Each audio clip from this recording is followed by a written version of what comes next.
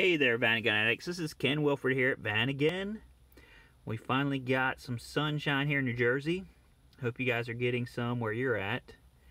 And I just wanted to give you an update of what's going on. So the last time I did a video, I was trying to draw the battery down. I was kind of trying to simulate what would happen if, it was you were camping, you had your refrigerator on, you had your heater on or something on that you left on all night, like maybe you plugged your laptop in or something and it drained the battery all the way down. So my understanding was, like, when you would drain the battery all the way down, the BMS in the battery would protect it, would keep it from getting damaged, and stop it from getting drained to the point where it was going to do any harm. So I didn't think there was any problem. I had a little spy camera in here set up, and it was looking at this voltage meter right here, and I watched it. The battery lasted for about 6 hours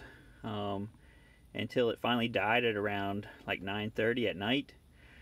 My meter isn't really the correct one, so I'm going to try to find a better one that's going to be able to properly, see what's going on with this battery.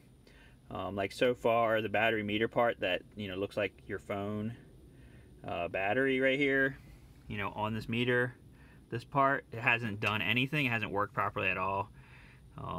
So we're gonna look for a new one. But anyway, so I sat there and watched TV. I was looking at the live feed from in here, and I saw when the thing went poop and shut off.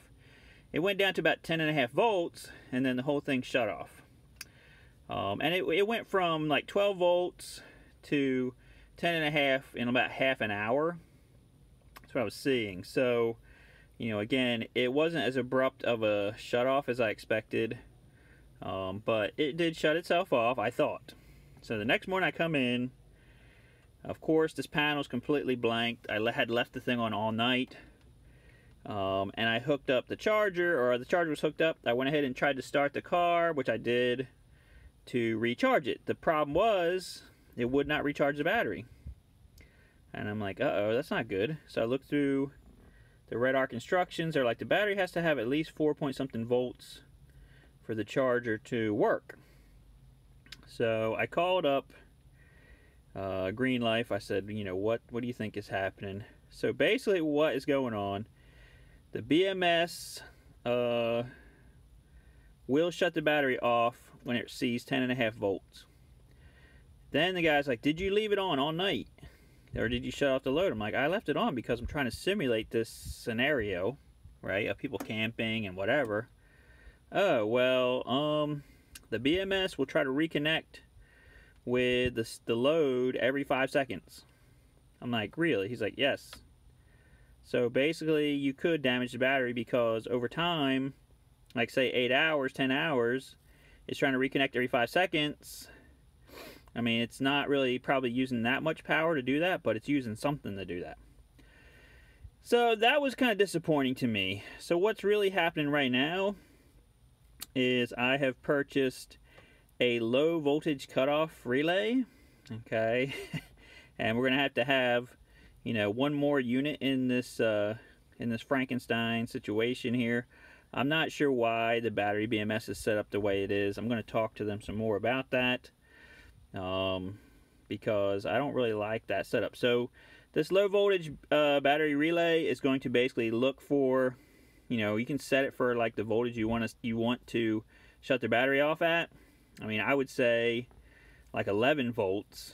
Okay, I could set it for that, and then when it gets to 11 volts, it'll just shut it off, and then I would still have enough juice in the battery so that the next day when I come out, the battery's still operational to the point where the charger can work and all that stuff. Because what I had to do this time, I had to hook up a constant current charger. This one right here is what I used, the 10 amp constant current. I guess I could have put it on 50, but I didn't want to damage anything. So I hooked it up to that for probably a couple hours, and it got it up to the point where the charger would work. I tried it the other day with the car. It started working. today it's nice and sunny, so I thought, you know what? Let's just go ahead and let the solar do some work and see how that does. So I might do some more testing on that today. But so that's basically what's going on with it. You know, why I'm doing all this testing and checking things out is so you guys don't have to do it. That's my idea.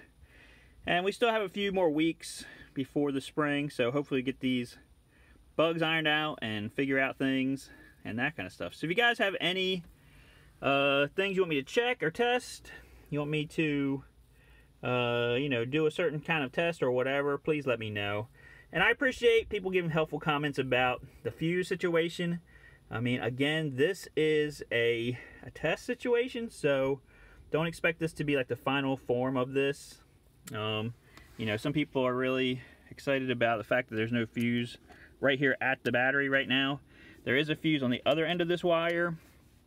So, you know, it is fused. Volkswagen has a wire running from here to right there that has no fuse on it whatsoever.